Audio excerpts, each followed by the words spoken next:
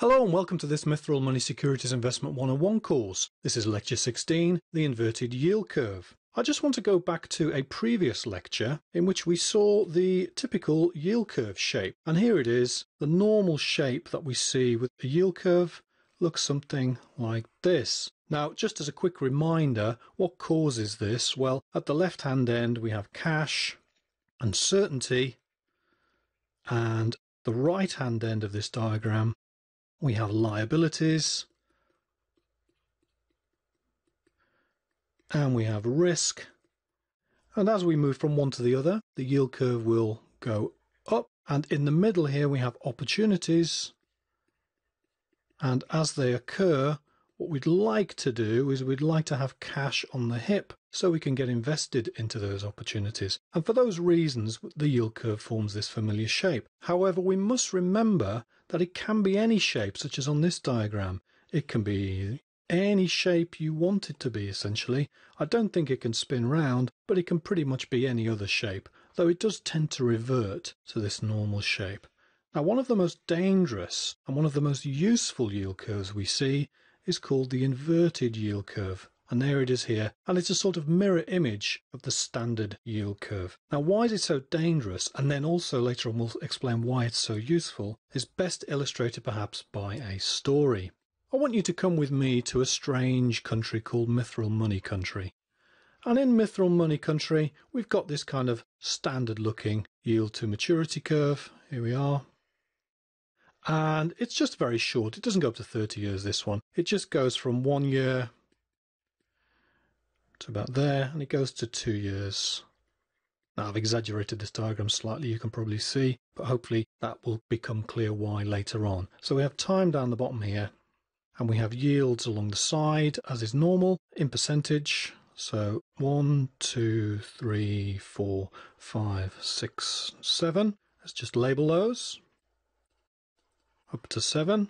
There we are. Let's have a look then at the particular yields at these particular times. So that is going to be about 1.9% for a 1 year yield. And this is going to be about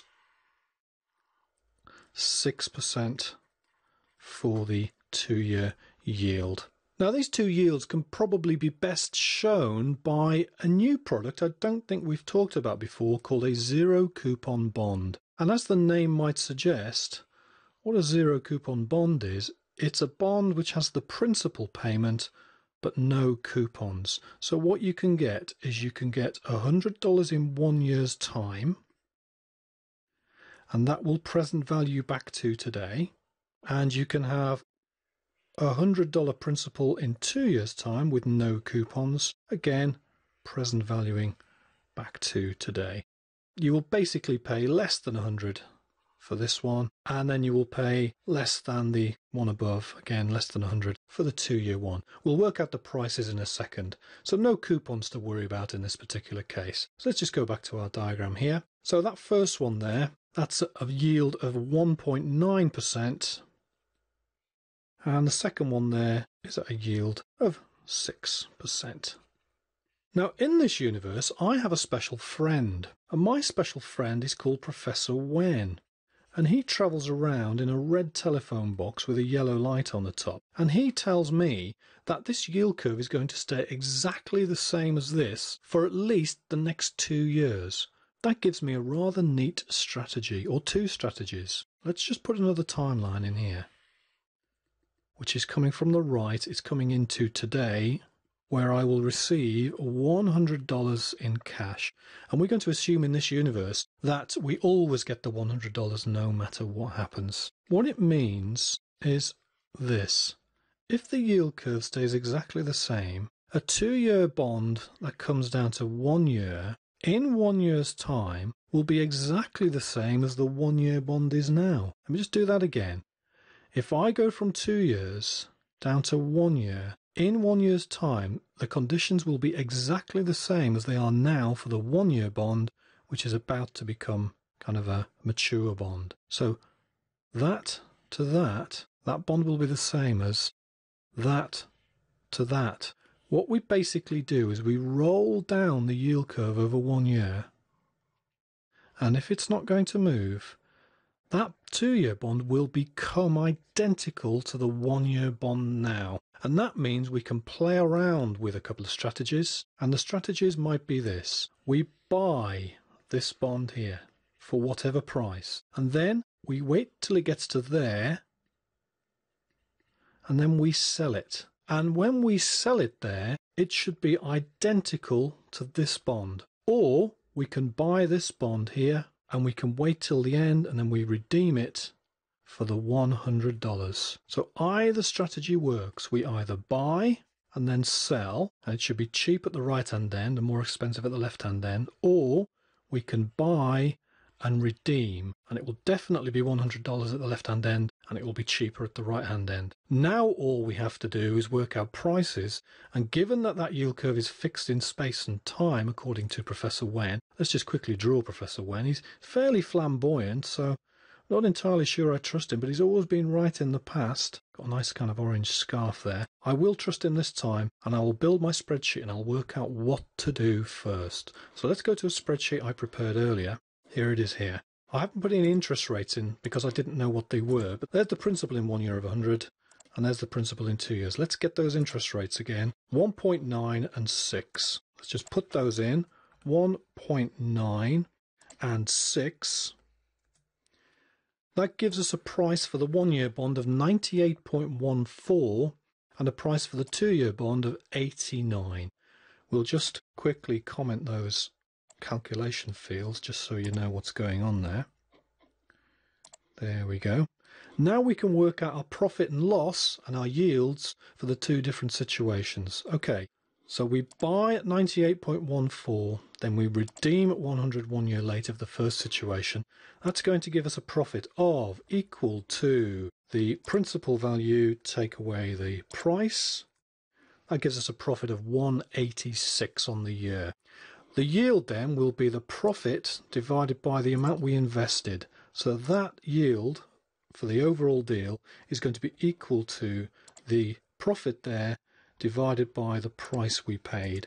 And that gives us 1.9% yield. Now let's look at strategy 2. In strategy 2, we're going to buy at 89 and then sell 1 year later. Once we've rolled down the yield curve, we will sell 1 year later for 98.14. That will give us a profit of equal to that, take away the price we paid. That gives us 914. Now let's look at the yield. It's going to be that divided by the price we paid. So equal to that divided by that gives us 10.26% yield. Much more profit made, much less money spent, much higher yield. We're going to go for strategy 2 if we can be guaranteed that that is the yield curve and it's fixed in time. However, unfortunately, Professor Wen went to a wrong universe. He went to a second universe or a third universe, and he gave us the wrong figures. And just at exactly the wrong moment, what happened is the yield curve inverted. And we'll just put where I want the yield curve to go to make my calculations work properly. I want it to go like that. It inverted to exactly that. The interest rates of the two different bonds completely reversed. So we can see them there. What effect does that have on our strategies? Well, we can just plug those figures into our spreadsheet. So this is going to be 6, and then this is going to be 1.9. There we go. Notice the first strategy actually makes more money and makes a higher yield. However, look at the second position. The second strategy lost 1.97. If we make that a million, it lost 1.97 million. Obviously, it had a negative yield. So that is the danger of the yield curve inverting. It doesn't matter what happens with the first one, we're always going to make a profit. We're always going to get a yield. But this second one where we were riding the yield curve and we were riding it as it rolled down from one to the other. Let's just quickly redraw that.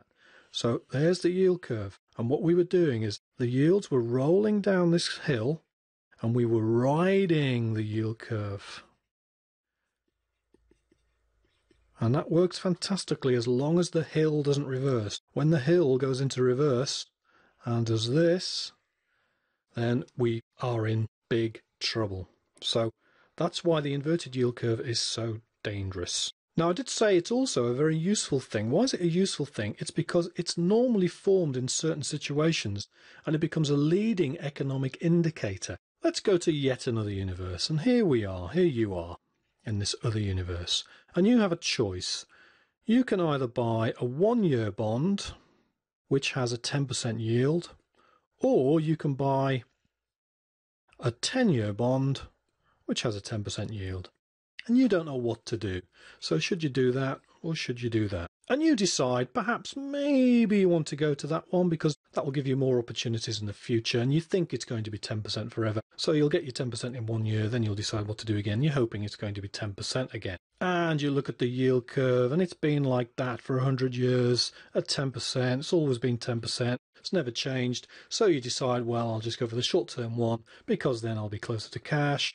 And in 1 year's time, I shall then decide what to do again, and if I can't find anything interesting, I'll just reinvest at 10% again.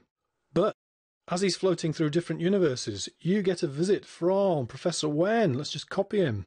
And he says to you this: unbeknownst to this universe, in a short while's time, a special event is going to happen. One of these is going to land. And what's that, you say? You cry. I've never seen one of those before. It's never ever happened in this universe. And he says, I know, it's a black swan event. And when this black swan event comes, you're going to get something else you've never seen before. You're going to get a recession. And what typically happens in recessions? And Professor Wen says, well, what's going to happen is your central bank, I'll just quickly draw a central bank here. They normally have marble columns and so on. So let's just put a few marble columns in here. Is going to roll something that it's never rolled before, and that's its printing press. And what it's going to do with its printing press, because it has a printing press, is it's going to print lots and lots and lots of these. And why is that important, you say? Well, what it's going to do is to stimulate the economy. According to Keynesian economics, we're going to lower interest rates. We're going to use all of this printed money out of thin air, and we are going to lower particularly short-term interest rates down to 0%. And so what do you decide to do next? Remember, none of this has actually happened. Professor Wen has been into the future and he's told you that this is what's going to happen. It's never happened before. You've never had this particular kind of black swan. Well, let's come up with a quick strategy. Let's just get rid of all this stuff that's not happened yet, because you're the only one apart from Professor Wen who knows any of this, and he likes you for whatever reason. Let's tell you what you're going to do. What you're going to do is you're going to sell these, because you don't want to have 1 year at 10% and then go down to 0%. You want to have as long-term yield as possible, and so you're going to be buying as many of these as you can get your hands on to get a locked-in 10 years of 10%. Now, what's going to happen to the yield curve at this particular point? We just need to draw a quick couple of diagrams, a couple of seesaws here. Here's the first seesaw. And if bond prices come down, what that means, remember, is that yields must go up. And the kind of complementary seesaw down the bottom here, if bond prices go up, then yields must come down. Mathematically, that has to happen. So what's going to happen when you sell lots and lots and lots of these very short-term bonds? Well, you're going to flood the market, you're going to push down the bond price, that's going to raise yields. So what's going to happen is you're going to put some force onto this yield curve and you're going to force it up at the short end. What's going to happen then when you buy lots of these things here? Well, you're going to push up the bond price because you'll be soaking up everything on the market, and that will push down yields. You will put negative pressure on the long end of the yield curve, and what you will end up with is an inverted yield curve. And remember, you're the smartest person in this universe. You've got Professor Wen advising you. You're the only one who knows this, and so, but you're forcing the yield curve because you're such a clever, big, rich person into this shape. So this is a leading economic indicator that we're going to have a recession caused by a black swan. Let's just draw a quick black swan again. There it is, coming into land from who knows where in this universe.